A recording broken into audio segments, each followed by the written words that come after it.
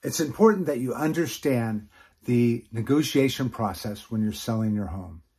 It doesn't end when you sign the purchase agreement with the buyer. You have to understand that through the inspection period, the contingency removal, right up to the close of escrow, there's negotiation going on, and we're going to help you learn about that in this video. Hello, I'm William Smith with the William Smith Luxury Group at Coldwell Banker Realty, and thank you for joining us. Let's go ahead and get started.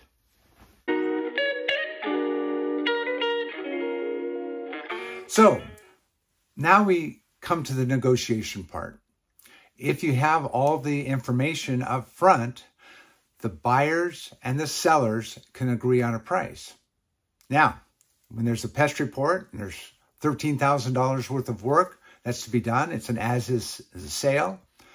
Now, 17 days of inspections that the buyer has the right to review the reports with their contractors or their inspectors. Now, the 17 days come and they can remove their contingency. Now, if they come back and say, well, you know what, this report that you gave us was $13,000. We think we should have you pay for that in the request for repairs. Well, you've taken the wind out of the sails by saying, wait, we told you that up front. We negotiated an as-is offer. So we're not going to do that. And because you sold it as is, you don't have to do that, even if it's asked for.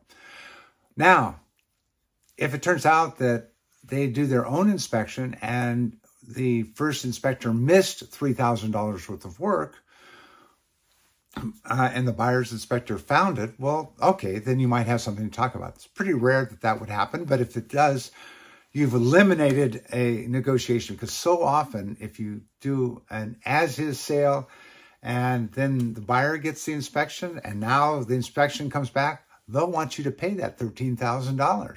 And that isn't what the seller had in mind when they did an as-is sale.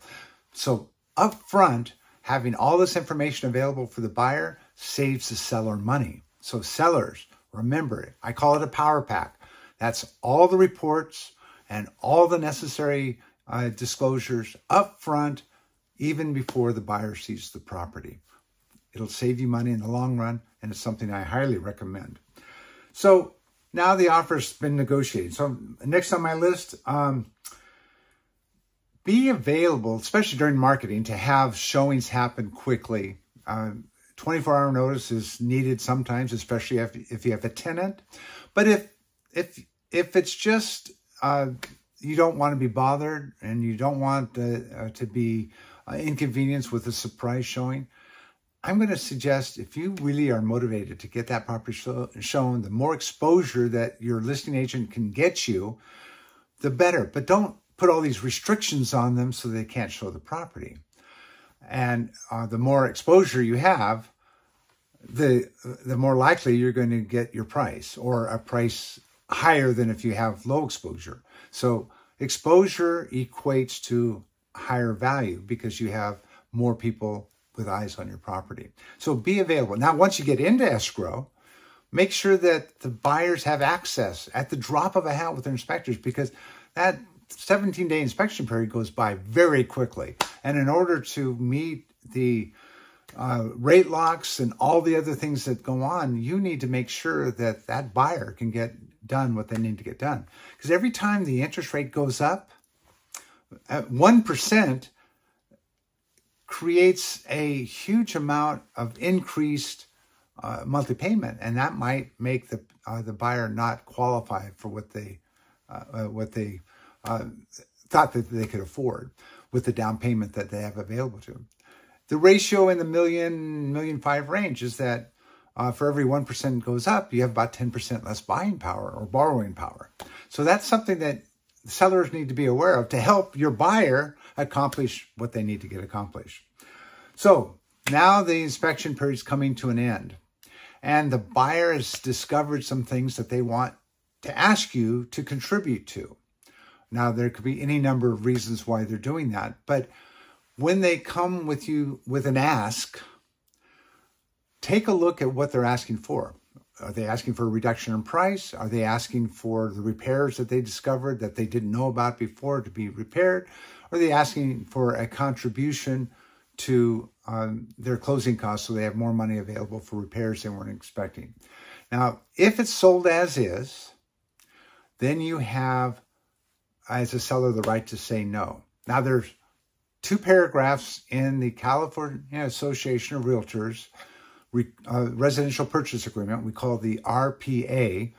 There's 2 sections in there, 10A and 10B, and they have to do with governmental retrofits and violations, certifications, and inspections. And most buyer agents check off the seller to pay for that. I'm not going to be popular with a lot of buyer agents, but I always counter 10A and 10B to be a buyer expense for a offer to be truly as is, because those are the only 2 paragraphs in the RPA that is going to be potentially a blank check. Now, that doesn't exclude that if there's something discovered, a violation, let's say on a 40-year-old construction that had no permits, and all of a sudden the city gets involved with wanting to get it upgraded or permitted.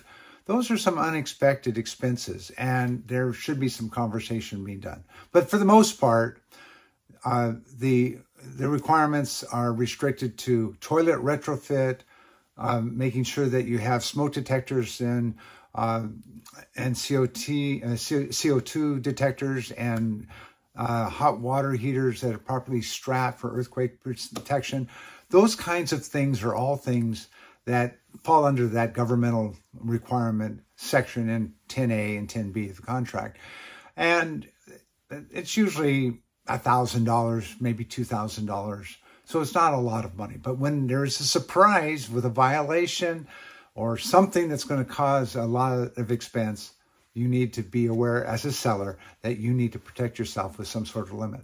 The other thing, too, is if you do agree to a toilet retrofit, you might want to buy a $400 Kohler, and the buyers might want you to buy a $1,000 Toto toilet because you have to change the toilets from what most of the homes have at 1.6 gallons to 1.28 gallon, which is what the requirements are here in most of Monterey County. So those are some of the things that can be done with a cash contribution or a limit, and then the buyers can do whatever change they want.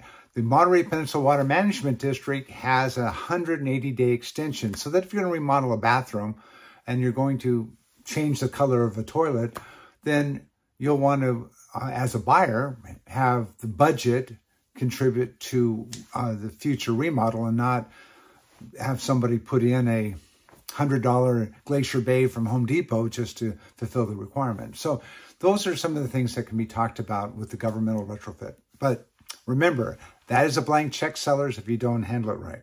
So let's say that the request for repairs has been negotiated. The buyer asks for $13,000 and the seller says, no, I'll give you $3,500. Once you get that negotiation done, get over that hurdle, now you are wait for the appraisal contingency. What if the appraisal doesn't come in? Well, we've got to talk about what happens. If the seller says, well, I'm not going to lower my price. Well, the seller doesn't have to lower the price, but do you want to lose the buyer? If you can replace the buyer and you can get your higher price, then you just say, well, I'm not going to do anything.